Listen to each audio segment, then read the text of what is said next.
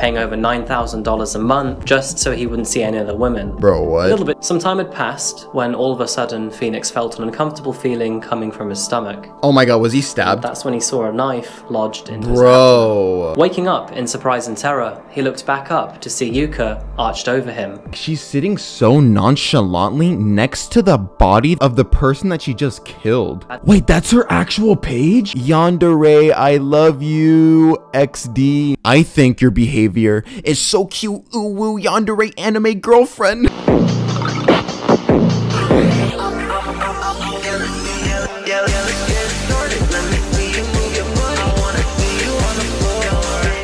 This is the real life Yandere girl, the strange case of Yuka Takaoka. It has 3.2 million views and it's by Coffee House Crime. She was a sweet, soft-spoken young woman. Nobody would have expected her to do what she did. My name is Adrian, and welcome back to another espresso case by Coffee House Crime. Lesser known solved and unsolved cases in less than 10 minutes. Now this case is a bizarre one, not the type I'd usually cover. Today we're looking at the case of Yuka Takaoka and her victim Phoenix Luna. Thanks for following. She's considered to be a real-life yandere in Japan. I'll cover that definition in a moment. Alright, I hope you're ready.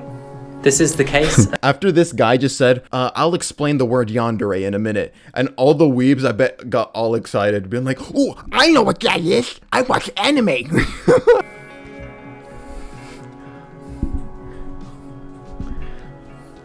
Our short story starts in Tokyo, Japan.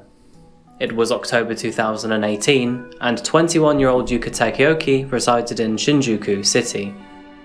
Shinjuku is a special district in Tokyo. Wait, when was she born? He resided in Shinjuku City. Okay. Well, she's 21. She was 21. Shinjuku is a special district in Tokyo, known for its buzzing clubs, karaoke rooms, and upscale restaurants, all of them shrouded by skyscrapers. Yuka was living an alternate life, or at least by Western standards. She dropped out of university at the age of 19 to become the manager of a hostess club in Shinjuku. Let's go. Hostess clubs are popular in the nightlife industry of East Asian countries, typically hiring female employees to serve drinks and provide thoughtful conversation to male customers. I want to drop out. Yuka was also a fan of anime, a style of Japanese animation typically aimed for both adults and children. She was so much of a fan in fact, that she would often post pictures of herself dressing up and cosplaying as some of her favourite characters on her Twitter and Instagram pages, still up to this date. She is objectively attractive though. The type of person who initially wouldn't say much, but grew confidence the more she knew. There's nothing wrong in saying that. Generally laid back and sweet, not the type you'd expect any problems from. Back to anime. One of her favourite types of cosplays was of yandere characters, a specific type of personality.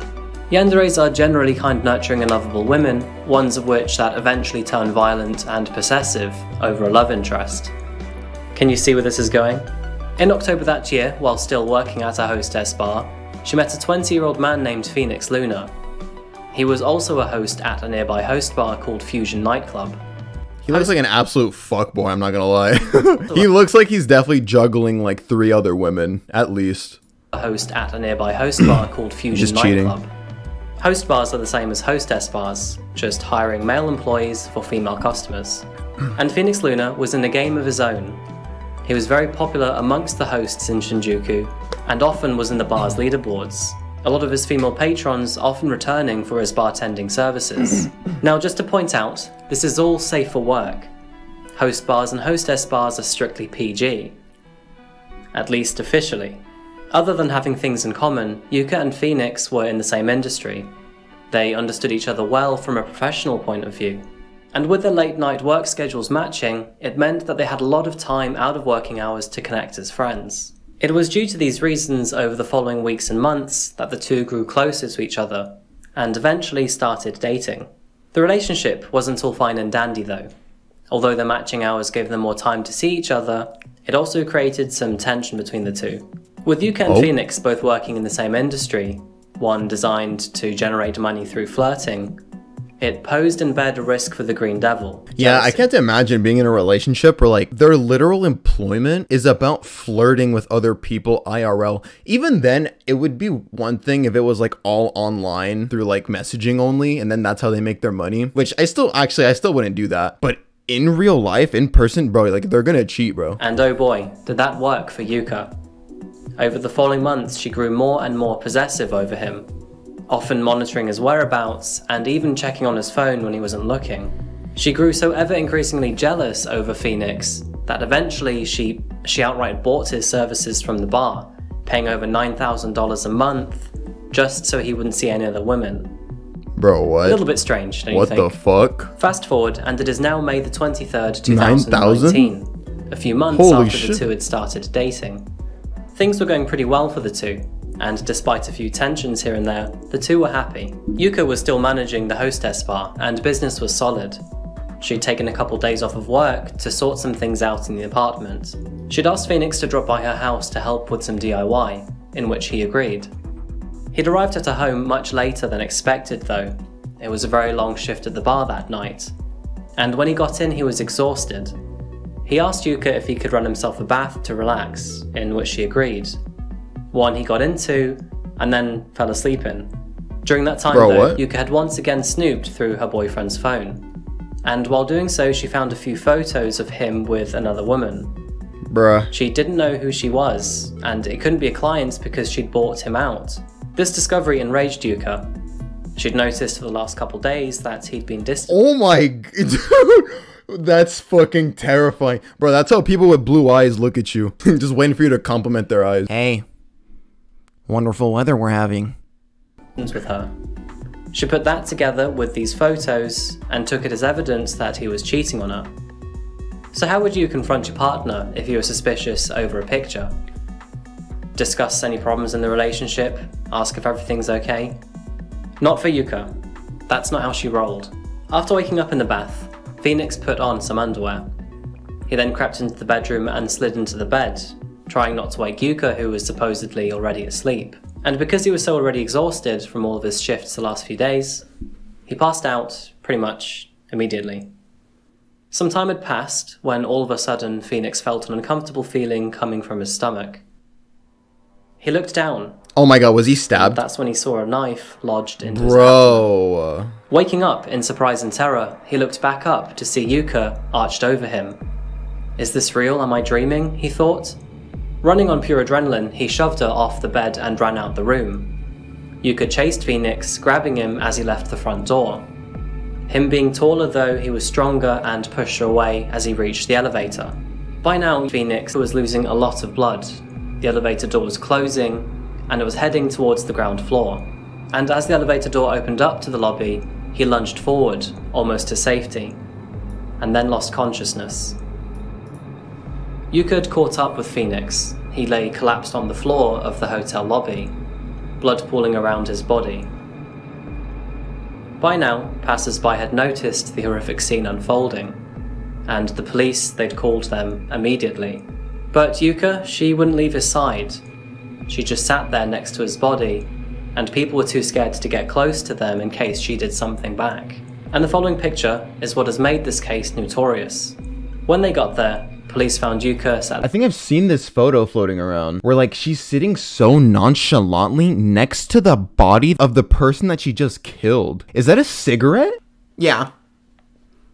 Yeah, I killed him. Fuck, like who is she talking to? Who the fuck are you talking to? Next to his body, drenched in his blood, casually smoking a cigarette while on the phone to her friend. In the time it had taken police to get there, she'd also written a letter with his blood, repeatedly saying "I love you" over and over and over again. Tokyo Metropolitan Police apprehended Yuka immediately. They would find the letter that she wrote along with the knife she'd used to stab Phoenix in her apartment.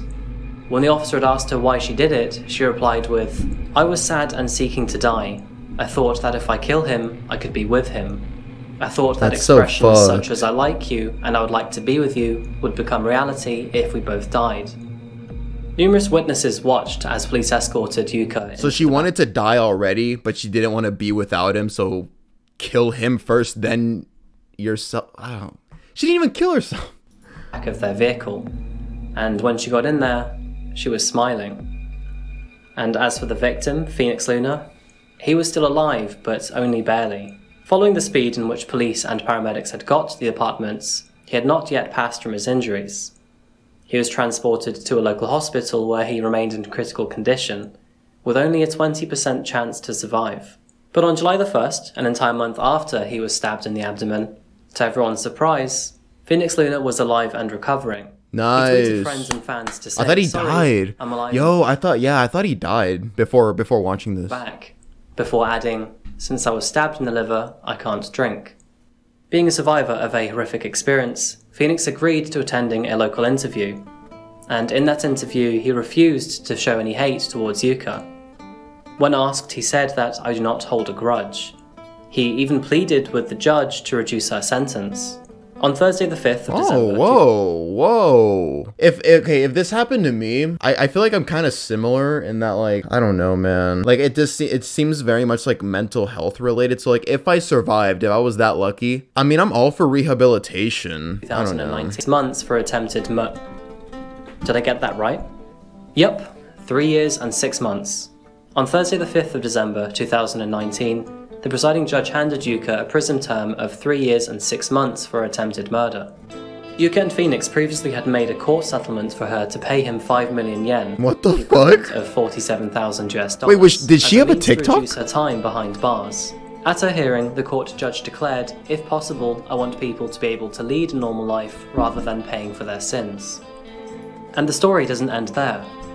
Following Yuka's attempted murder and imprisonment, she grew an entire online community of fans, most of which are invested in anime culture that possess a deep... Wait, that's her actual page? Wait, I'm going to it. Oh my...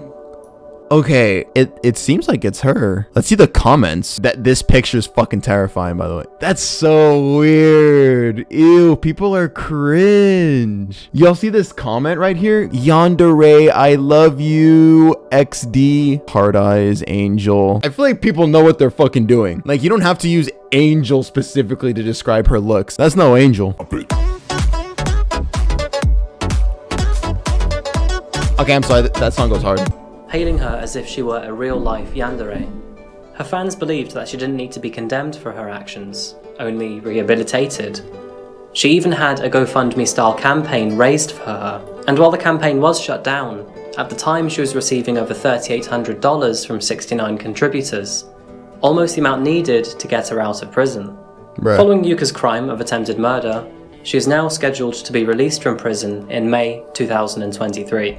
And that's the story of Yuka Takaoka. I feel really conflicted about this case.